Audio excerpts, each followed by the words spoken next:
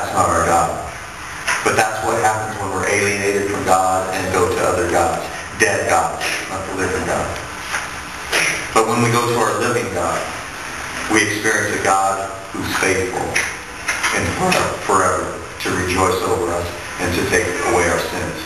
When we go to God, we can stop living in fear about what everybody else might be thinking of us or what the world is saying to us, and we can be confident in who our God of love is for us. So we move from the house of fear to the house of love. If we're alienated from God, we live in fear. If we're with God and connected with God, we live in love and the confidence that God rejoices over us. Can you imagine the God of the universe?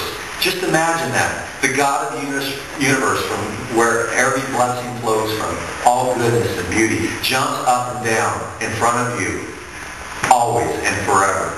Get locked into that and enjoy your life. Get locked into that and enjoy your life. The God of the universe. And who cares what the naysayers are saying? People trying to take you down, because it will always happen. Somewhere. People are fickle. Many times. They say the greatest things and then just take us down. So, I think in the context of this and the Lord's joy and rejoicing, as St. Paul exhorts us, rejoice in the Lord always. Again, I say rejoice as we celebrate the nearing of the birth of Christ and our relationship with Him. We can, let's just picture an image of a picture of Jesus smiling. How often we do see the smiling Jesus at different places, but we don't exactly get that picture maybe from the scriptures about Jesus because of his life. Why is he not smiling? Well, in the Gospels, Jesus is not smiling because it's not about his personality in the Gospels. It's really about his message, his words, and his deeds. That's the focus. So it doesn't really, we don't get the details on that. And it's about bringing the godly into the ungodliness of our world. And that's not always a smiling matter. So we don't picture Jesus as exactly smiling on that. And also, in the Gospels are basically about the suffering, death, and resurrection of Christ. And so that's serious business. So it's not like a continuous narrative of Jesus' life where he grew up and he grew up in the family. We don't have a lot of details of that. We just have details of the last 3 years of his life. And the third reason maybe why we don't see Jesus as a smiling Jesus is the believers who were a minority were under persecution. And so they were feeling and experiencing that. And the one that they loved and that they believed in and they trusted was going to be executed mercilessly. So where is the smiling Jesus? So we kind of have to pray, and we have to come in a relationship with God more and more in Christ to understand that he's smiling. Just imagine the different stories where he met sinners or the blind people or the tax collectors or the adulterous woman.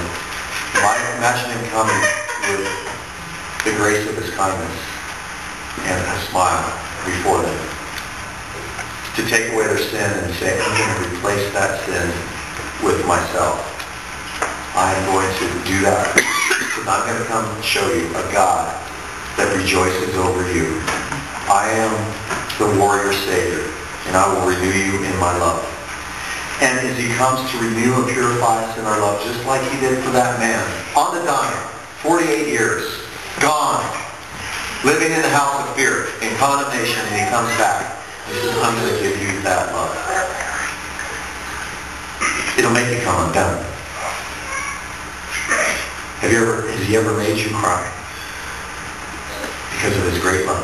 Just to open your heart to that and to believe that he's jumping up and down for you to take away your sin and to replace that with himself. So it purifies and cleans us, and the sin is brought out. That creates a vacuum of space that must be replaced by him in his grace. And that's what John the Baptist was preaching. He preached forgiveness of sins, but then the people came to him, what do we do now? What do we do? We'll take care of the poor. Stop extorting people. Stop ripping people off. Be satisfied with what you have. This is what John the Baptist is teaching. Do. But not just do it joyfully. There's a huge difference in giving, just going through the motions, and giving joyfully. If we give joyfully, People say, where's the joy coming from? What's it about? And we can say we have a God who's jumping up and down over us all the time. He's forgiven my sin. He's set me free. I no longer live in fear. I live in love. And He's got me forever. And I'm with Him. And I follow Him. And I love Him. And I'm free. Because that's the God we serve. Jesus is smiling at us. He frees us. He sets us free. He takes away our sin. He says, go and serve and do it in joy.